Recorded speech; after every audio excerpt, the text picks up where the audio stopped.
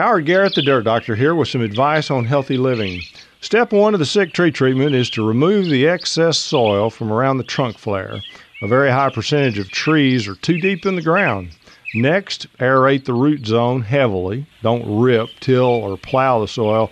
That destroys all the feeder roots. You want to punch holes with turning forks, core aerators, or augers heavily throughout the root zone. Liquid injector type tools can also be used. Start between the drip line and the trunk and go out far beyond the drip line. For normal-sized residential property, the entire site usually should be done. Holes 6 to 8 inches are ideal, but any depth is beneficial. Apply organic amendments next: green sand, lava sand, whole ground cornmeal, and dry molasses. Cornmeal is a natural disease fighter, and molasses is a carbohydrate source to feed the microbes in the soil. Spray the ground, trunks, limbs, twigs, and foliage of the trees with the entire Garrett juice mixture.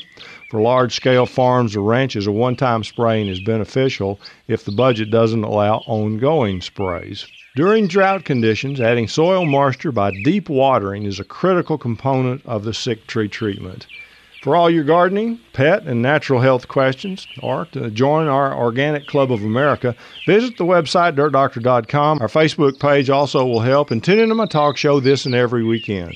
Go organic and enjoy your healthy gardens.